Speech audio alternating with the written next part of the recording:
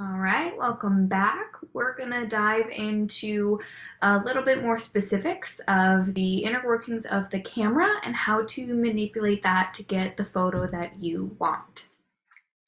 So I mentioned that a DSLR is particularly helpful in photography because it gives you the widest amount of control, i.e. we can put it on a manual mode, which gives us, the photographer, the artist, full control of what we're creating, as opposed to something like a cell phone or what is called a point and shoot camera. Anything like that has automatic controls, and that calculates what the camera thinks is the best photo for you. When we are creating photos as a photographer for fine art, we want to be able to decide what is right and wrong. We don't want something external telling us how to take the photo. We want to decide what kind of photo we want and then figure out how to tell the camera to take that photo. So today we're going to dive in to a little bit more of that, and we're also going to review some of those manual controls that I touched on last time, but we'll dive into those again today. Okay, so this is still Unit 1, but this is Lecture 2. So the first thing that I wanted to talk about was your light meter. So go ahead and grab your camera if you have it. So I went ahead and I turned my camera to the on position, and then in this wheel it gives you a whole lot of options. What are those options? That again is a lot of automatic controls that the camera can adjust for you. Those can be very helpful for particular situations in which you might need to take a really fast photo. If you're at a sporting event and you don't have the time to sit and kind of tweak all of those controls, if you just want to be able to take a very quick, good photo, there are different settings that you can put it on. However, the goal for this course is to teach you how to manipulate all those controls so that you can override some of those decisions that the camera is making for you. So for the purpose of this class, you are going to turn that toggle to the M. M is for manual control, and for the rest of this course, you will leave that button on M. That means you understand how the camera is working and you get to make those choices. And then you probably have some sort of screen that it puts you on. Your camera might look different than mine, but there's always going to be a menu screen of some kind. So make sure that you can navigate to that. And we'll dive back into some of those controls. Okay, so the thing that we want to talk about mostly today is exposure, and how we figure out a correct exposure is through the light meter. So with your camera, go ahead and look through the viewfinder. So put your eye up against that little window, and you should have taken your lens cap off. Go ahead and depress the shutter button, which is probably the big button to the right side. Sorry, all my left-handed folks. Cameras are just made for right-handed people. But go ahead and depress that just halfway down while looking through that viewfinder. When you do that, on the bottom of the screen, or maybe on the right side, depending on the type of camera you have, you will see all of a sudden this kind of grid, sort of hashtag, this row of lines and numbers. It might be green, it might be red. So when I look at that, I do start to see mine says 65.6, and I have a whole row of little lines and numbers. 1,600, and it says 1. And when I depress it halfway, it has a little green dot next to it. So that's what mine looks like. It's very much like this screen right here. Yours might look different. That's totally fine. Okay, that is called a light meter. That is something that is built into the camera so the camera can act as a giant calculator. What is it calculating? The amount of light. So the camera can say, I need to be at this specific setting to take an image, so that you can actually see a full image with a full spectrum of lights and darks. So I can show a picture, essentially. So that is what the light meter says. If it is on 0, that means it is a quote-unquote perfect exposure or a correct exposure. That is your camera saying, hey, this is the perfect amount of light. It's not too much, it's not too little, and I can create a good image with this. We talked about last time the idea that your eyes also do a similar thing. So your pupil does this automatically. So your brain is sending your eyeball a signal to constantly adjust, again, to create the perfect amount of light that is coming into your eye so that your brain can create an image based on that. So our brains are constantly calculating exposure. Our cameras also are giant calculators calculating that exposure, right? So we can decide to say, yes, let's set all of those settings so that that little arrow equals 0. If light meters are still confusing to you, go ahead and watch this video. It explains light meters in a nice way. Okay, so light meters are calculating something called equivalent exposure. So light meters tell me what a perfect, aka correct exposure is. I use air quotes when I say that because that's what the camera is calculating as what is a perfect exposure. So actually what it's doing is calculating for a perfect 18% gray. So this is a gray card. This is used in photography to help the camera calculate that.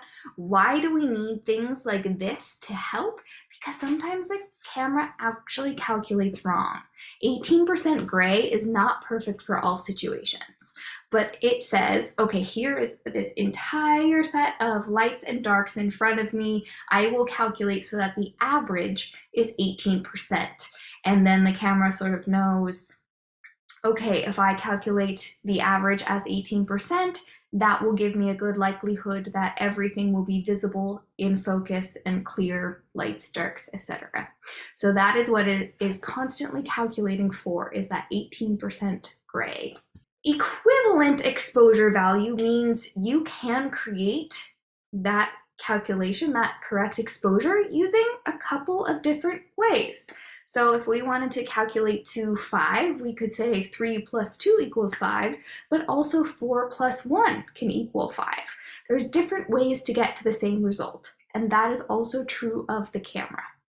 Variables that we can use to adjust this is the aperture, the shutter speed, and the ISO. And you can create a number of different combinations that equal a perfect exposure. And that's allowed. You will need that structure, that flexibility, so that you can photograph in a variety of situations. So it's very helpful to be able to have different combinations that equal an image, a photograph.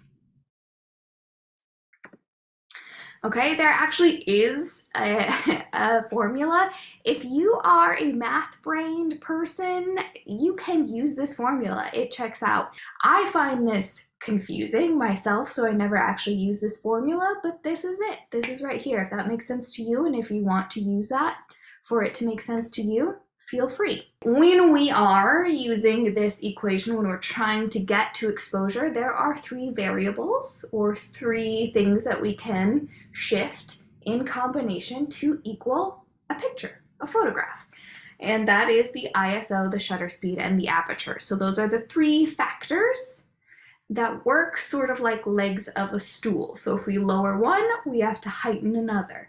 So we can shift them, but we have to shift them in combination so that they always equal something visible, a photograph.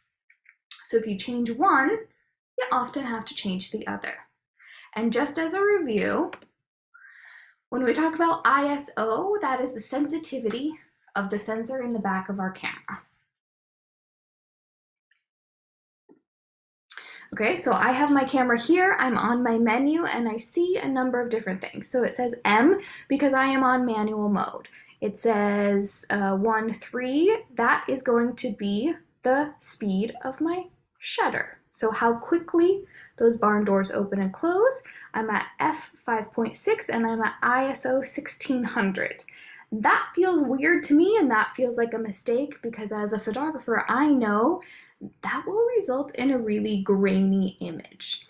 So that is me telling my camera I'm in a really low light situation, or I need to take this picture really quickly. I don't have a lot of light, so I need my sensor to be really sensitive. But what that also means is that it's going to be very grainy. So if you look at an image that looks like sandpaper, that feels sandy, it's probably because the ISO is really high. So for me, I do not go past 1600. So I'm not really sure why the camera was set to those settings, but I'm gonna go ahead and change it. In order to do that, I am going to press the ISO button up at the top of my camera while holding that down. It automatically changes that screen to a series of numbers. For me, I like to take pictures at 400 or less. 800 is okay, but the more I go down in ISO, actually the clearer and crisper the image will be. So if you can take your images at 100, that's gonna, chef's kiss, be a beautiful, clear, crisp image. Oftentimes we don't have enough light to make that possible, so we can do a pretty average, okay, kind of in between at 400, maybe even at 800. That's okay. I wouldn't go past 1600 because that's going to be really grainy. We call that a noisy image. It's not going to be particularly clear. But there are some artists, again, who enjoy that sort of grainy look. So maybe you want to override the camera's controls and say, hey, I actually do want a really grainy image because I'm taking a photograph of, you know, maybe it's like Nan Goldin's exploration of New York drug scene. That feels very grainy, that's very gritty, that's very real, that's very visceral. It's not a pretty picturesque scenario. So she used grain to add to that feeling. So you can't override those controls if you're taking an image that needs that. Okay, so I'm going to set my ISO at 400. That's going to be a pretty nice starting point for me. Next up, shutter speed. So that's one of the legs of the stool that we can adjust to get to our exposure. So again, the shutter speed is the amount of time I like to envision barn doors opening and closing. How long do we keep the doors open to let the light in, or how quickly do we shut them? That's the speed at which the sensor is gathering that light information at the back of the camera.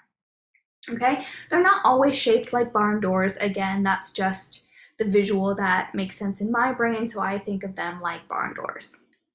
Okay, so this is in fractions of a second. So if we look at this scale over here, we can keep it open for an entire second. And often your cameras can do longer than a second. I think this particular camera can do a 30-second exposure, which is a long time, right?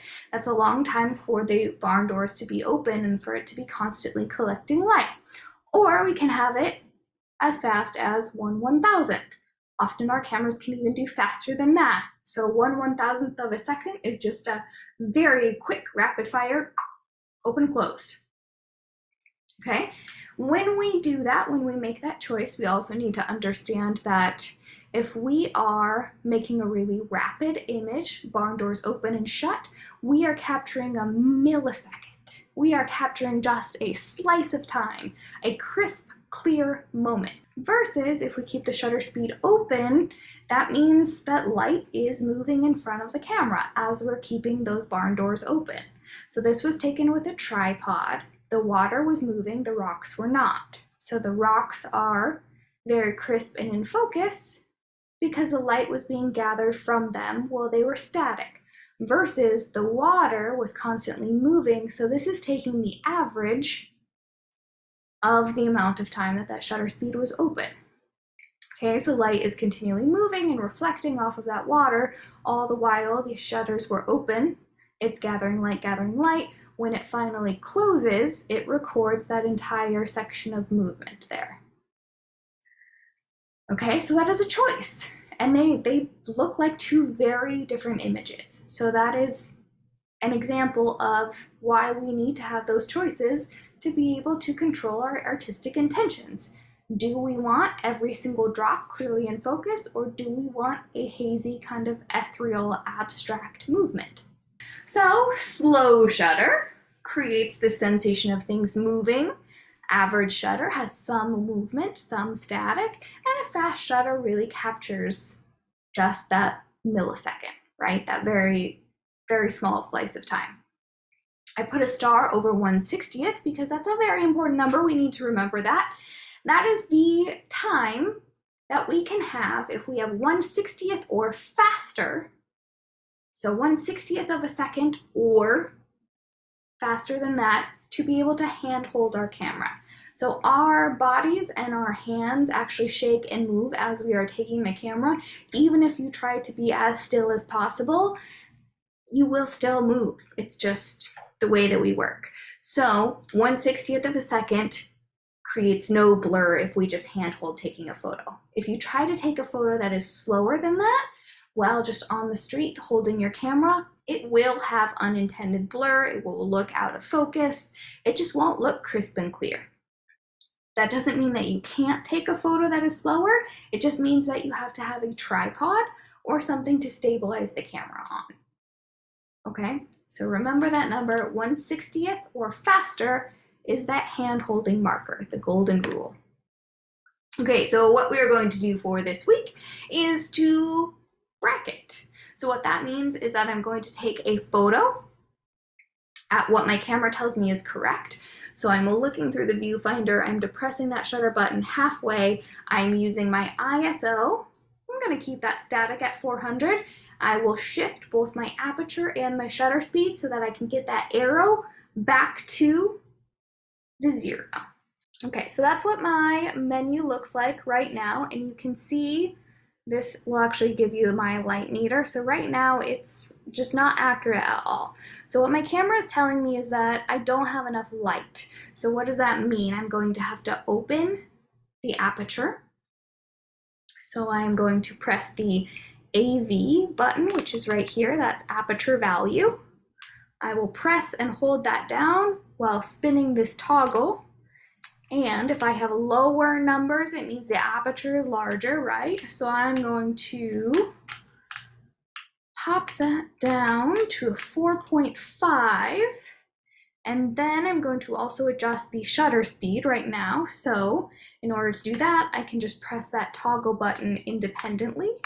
It will move those numbers. And as I'm moving that, you can see that little dash getting closer and closer to that 0, and it's there. And this is actually an okay combination of numbers because I'm exactly at 1/60th, so I can handhold that photograph. It's at aperture f 4.5, so the f-stop is the numerical annotation for the aperture value. We just call them f-stops. And I'm at ISO 400, so all of that I'm okay with. Awesome, so that's a combination creating an exposure that I'm good with. So I can go ahead and take that photo. Don't forget to focus. You do also want your focus to be on manual rather than auto. Again, for the purposes of this class, if you want to change it later for your own personal exploration, you can do that. But for the purposes of this class, you want to be able to select your focus. So put it on auto. Don't forget to focus that image. We can take that, and I then do have an image. So I was able to take an image of this room that created a photo. Not a good one, but I had a correct exposure. If I wanted to sit there and tweak it, I could do an equivalent exposure value. So I could maybe close that aperture one stop and widen the shutter speed, so lengthening the amount of time that the shutter is open. I could continue tweaking it from there, but right now I have a correct exposure. That's going to be your correct image. So for this exercise, you're going to take one correct image, and then you are going to override what the camera says. So right now I have one image that is quote unquote correct. I now want to go ahead and overexpose. So what that means is that I'm getting more light over the amount of light that I need to create a correct image. How do I do that? I can maybe, let's see, do I want to play with shutter speed or do I want to play with aperture? Both are fine. I'm going to go ahead and just do the aperture. for this, I'm at f4.5 right now. So if I want to make that a little wider, go ahead and click the aperture value. I'll shift that toggle button, and oh no, that's actually the end. I can't make that any wider. I can't make those numbers go any smaller. That's the threshold of this particular camera. Okay, I'm gonna shift over to shutter speed. So it's at 1/60th. If I want to be a little bit slower to let in more light, ooh, I can do 1/50th, but in my brain I know, yikes, okay, that's the hand-holding measurement.